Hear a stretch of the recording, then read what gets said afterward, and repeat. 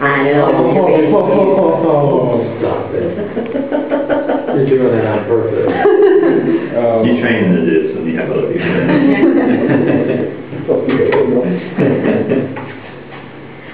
there. Their peak cuteness was about 2 weeks ago. Oh man, I can't Well, imagine. it's when they're first learning how to kind of be mobile and not fall on their heads. They go through called the popcorn stage where they just leap around with abandon and they'll fall on their heads, jump the walls. But this is still pretty darn cute, but it is. The marketing staff thought I was just the most hard-hearted person in the world because we've had them at 3 weeks when we had to pull them. And they're like, don't you think they're cute? I'm like, not really. I said, just wait. I said, no, they're so cute. I'm like, no, right now, they're not done. I'm like, just wait. And now they believe me.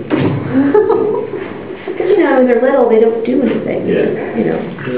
So when we weren't babies, people always say the word babies are incredidly cute. No, no. We're not old. Yeah. And they smile.